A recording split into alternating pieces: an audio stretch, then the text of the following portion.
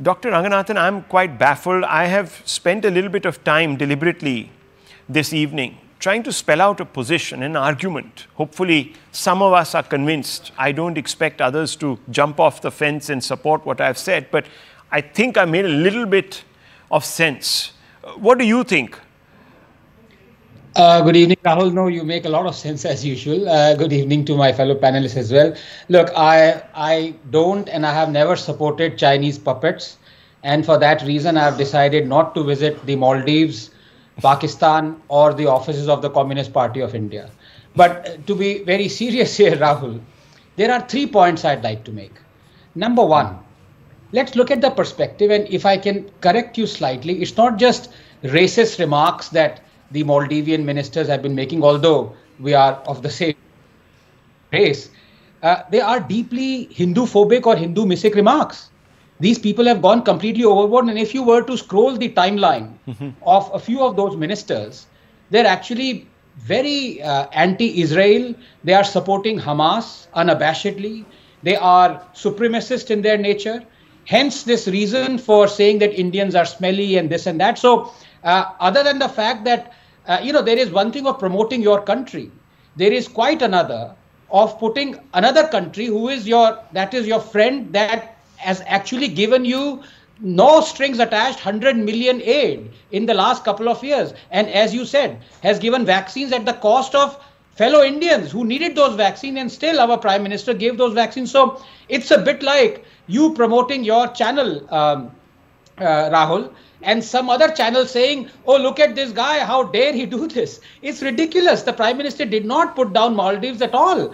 I mean, what is wrong in promoting our own culture, our own area that sorely needs tourists? And let me give you the data, and this is what is quite disappointing. Maldives, in the last 1 year, roughly around 9,500 Indians have visited Maldives. I beg your pardon, Lakshadweep. Compare that to Maldives in the last 3 years. 500,000 Indians have visited Maldives. But that's not the disappointing bit. The disappointing bit is that in the last 3 years, the ruling dispensation in Maldives is blatantly anti-India. In fact, they've been caught wearing these t-shirts saying India out. They have these banners, India out, for the last 3 years. They were the opposition, then now they're the ruling government. So 500,000 Indians have contributed precious foreign exchange to a country that is abusing us.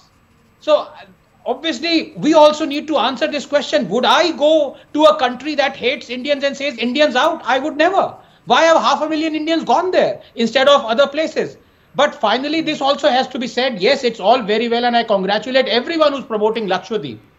But you look at the comparison, 500,000 Indians have visited in the last 3 years, and only 10,000 Indians visit Lakshadweep every year. So do we want 4.5 lakh extra Indians to crowd Lakshadweep when the facilities are clearly not there? And, it would be a disaster in the making because it's an ecologically sensitive area as well. So we have to take care of our destinations. We have to prepare adequate infrastructure.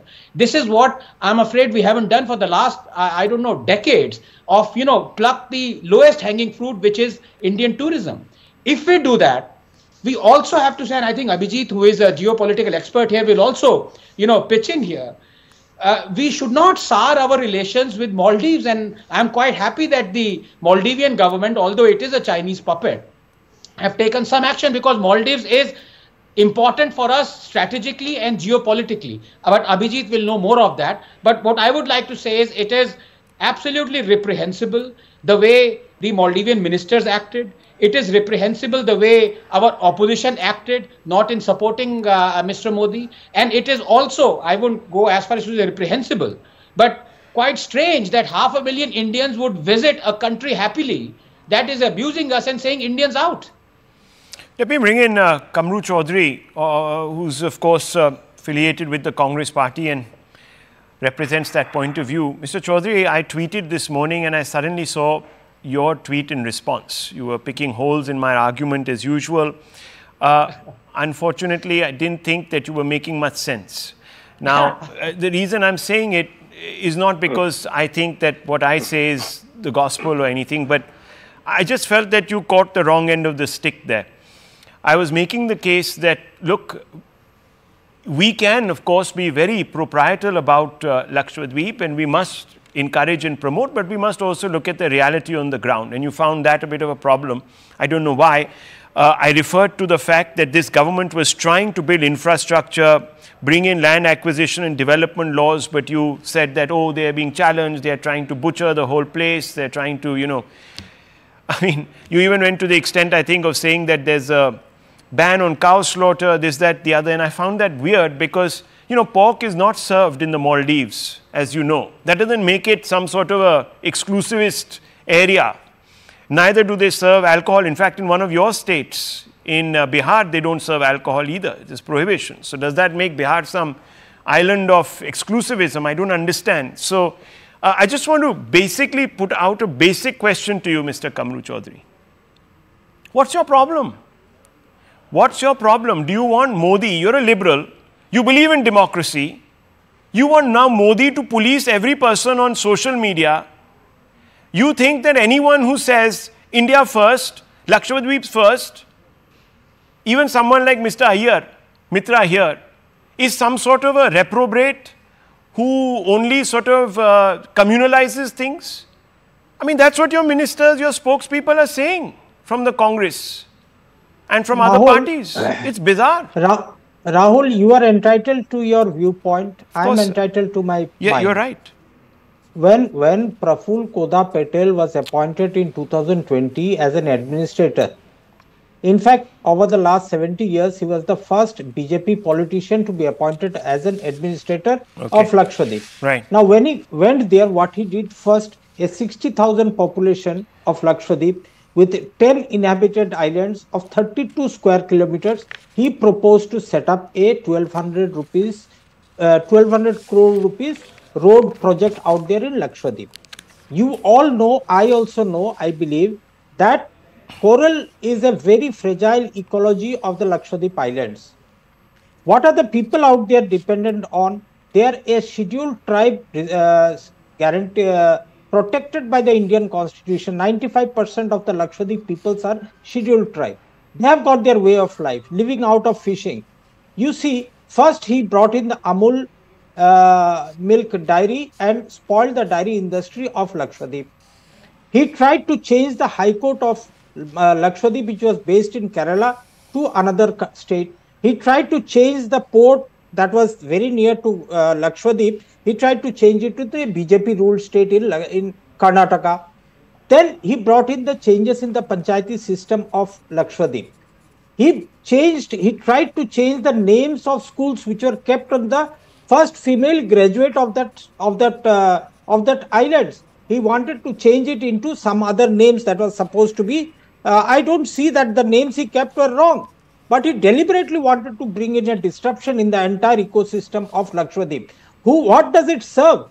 Prime Minister has gone to Lakshadweep. Very wonderful. We are proud of Lakshadweep. There cannot be any comparison as a tourist destination with Maldives and Indian tourist destinations. We do not object to that. We do not have any wrong with that. The point here is that just let me finish 10 seconds. When you say that I stand with Lakshadweep, can't you say this, I stand with the people of Lakshadweep also? That is the basic difference between your school of thought and my school of thought. Okay. Because you are out there to destroy the entire ecological system of Lakshadweep without even thinking that building 1,200 crore roads in a 32 square kilometers of Lakshadweep. And what did the Congress do out there? We built Lakshadweep as a forward naval base to Sir, please just stop there, Mr. Chaudhary. 1 second. You can change all this when you elect the next Congress Prime Minister and he travels to Lakshadweep in an Indian warship with 200 chickens, kilos of meat, a lot of water. You can change it all there, sir, like Rajiv Gandhi wanted to do. No problems with that. You can have a problem with this gentleman that you have named, who's the administrator of Lakshadweep. That's all very well. But what does Dr. Abhishek Singhvi or Lavanya Jain mean when they say, hullabaloo of right-wing trolls over Lakshadweep versus Maldives has further pushed the close ally away. Modi ji begins the damage, Bhaks amplified. Go get some wisdom. Why are you accusing ordinary Indians